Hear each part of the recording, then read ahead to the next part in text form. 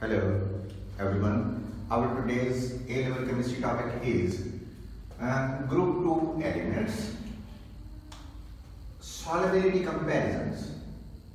Solubility comparisons between the compounds of group 2 elements. These compounds are oxides or hydroxides, then sulfates, and then carbonates. If we compare the solubility of all these, the solubility of the oxides or hydroxides from top to bottom increases. Why it is increases? As we have discussed previously, metallic character of the element of group 2 play a very vital role in this case. From top to bottom, metallic character of the element increases. Transfer of electron from the alkaline earth metal to oxygen become more easier, and they produce oxide and their ionic character increases. That's why solubility of the oxides increases.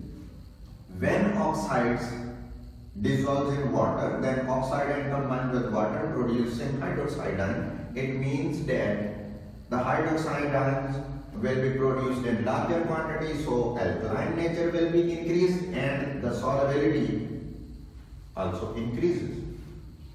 But in case of sulfates and carbonates, the solubility of the group 2 substances decreases both, and the solubility of both these compounds, there is a competition between lattice energy and hydration energy. As we move from top to bottom down, then no doubt lattice energy it also decreases, but as compared to decrease in lattice energy, the decrease in hydration energy is more significant or more abrupt. That's why when hydration energy decreases, then the interaction of water molecule with the cations or anion produced decreases. As a result, the solubility of sulfates and carbonates both decreases. Now, reactions of carbonates with acids. If we consider group 2 elements carbonates, for example, magnesium carbonate, calcium carbonate, barium carbonate, strontium carbonate, beryllium carbonate, whatever the case, then we can easily understand, we can easily consider that all these carbonates, these reacts with acids, all these reacts with acids and produce salt along with the production of water and carbon dioxide. For example, if we take example of magnesium carbonate, calcium carbonate, barium carbonate and react all these carbonates separately with HCl, H2SO4, nitric acid or phosphoric acid, then along with the water and carbon dioxide they will produce respective. When we will react carbonates with HCl, we will get chlorides, magnesium chloride, calcium chloride, barium chloride as a salt. If we react with sulfuric acid, we will get respective sulfates, magnesium sulfate, calcium sulfate, barium sulfate. If we react with nitric acid, we will get respective nitrates, magnesium nitrate, calcium nitrate, barium nitrate.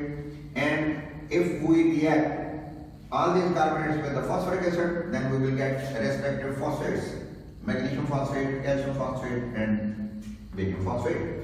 Similarly, all these alkaline earth metals, their compounds, carbonates, show basic behavior because they react with acid and produce salt. The rest of the compounds, sulfates or other phosphates or nitrates, these are typically salt made from the group 2 elements. Now, next is the thermal decomposition of carbonates and nitrates of group 2.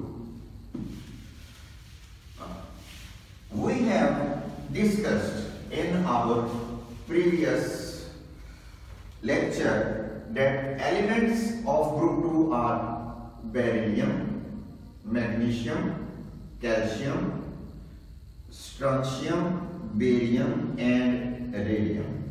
Radium is a radioactive element, that's why its compound is not discussed. Now we are going to discuss thermal decomposition. Thermal decomposition.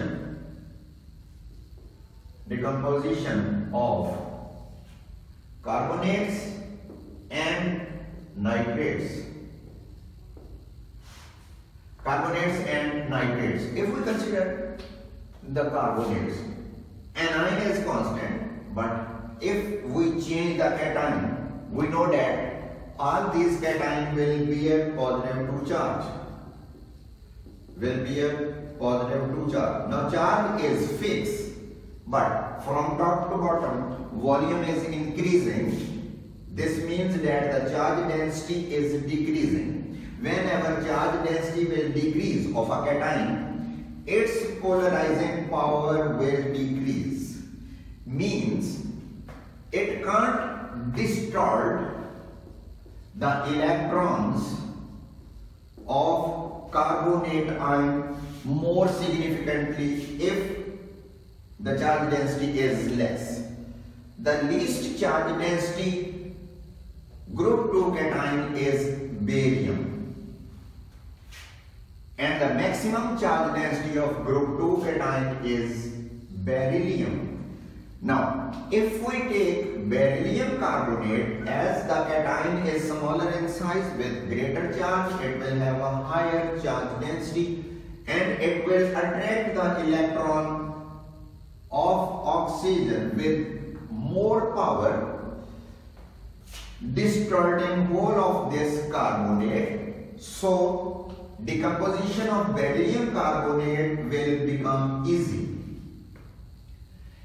In comparison, if we take barium carbonate, as the charge density of barium ion is less, so it can't disturb the electronic cloud of whole carbonate ion.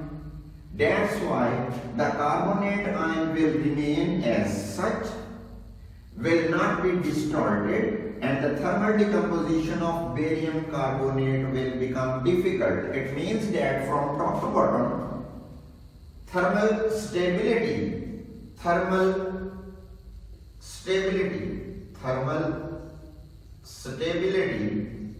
of group 2 carbonate increases. Thermal stability increases, or we can say from top to bottom, the carbonates of group 2 elements become more stabilized, will not be decomposed quite easily. This is the factor on which the decomposition depends. Now, if we discuss the nitrates, if we discuss the thermal decomposition of nitrates,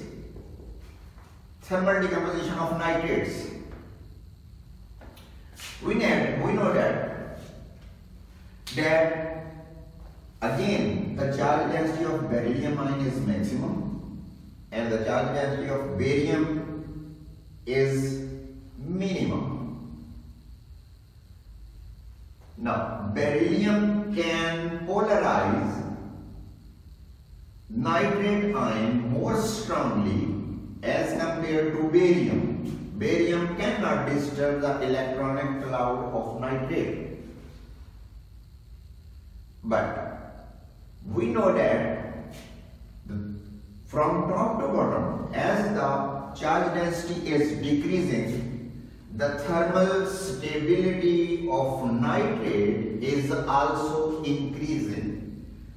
thermal stability from top to bottom of nitrates will also increase, will not be easily decomposed.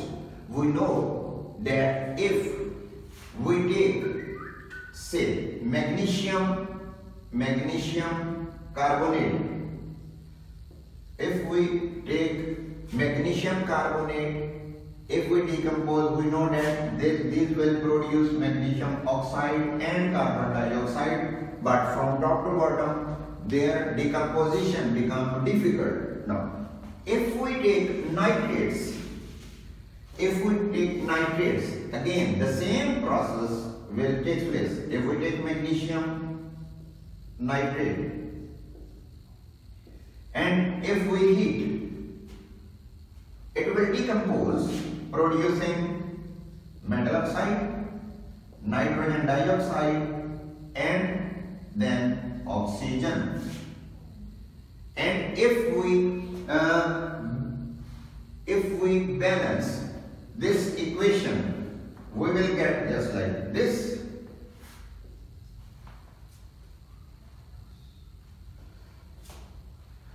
This equation explains that if we heat the nitrates of group 2 metal, these will decompose in three components: metal oxide, nitrogen dioxide, and oxygen. But if we take barium nitrate,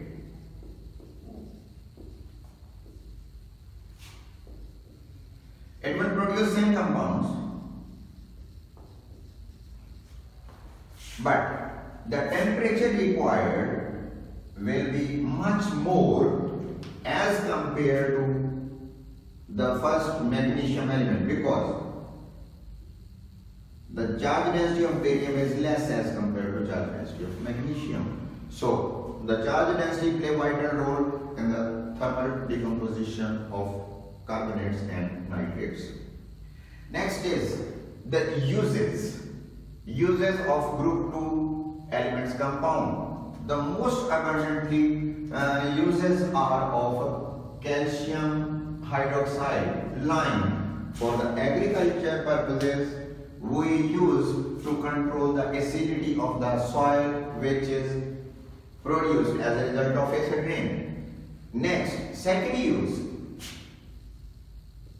marble is used in cement industry. In metallurgical process, it is roasted to produce calcium oxide and carbon dioxide. Now, in the blast furnace, calcium oxide is used to remove acidic impurities. Similarly, the calcium compound calcium sulfate, hemihydrate, it is also used as a plaster of Paris for the binding purposes and for the sculpture preparations. Similarly, all the compounds of magnesium, calcium, strontium, barium, depending upon their color flame, they are widely used in flares and fireworks. Dear students, please comment, like, share and subscribe to the channel for the next upcoming value lectures. I thank you all.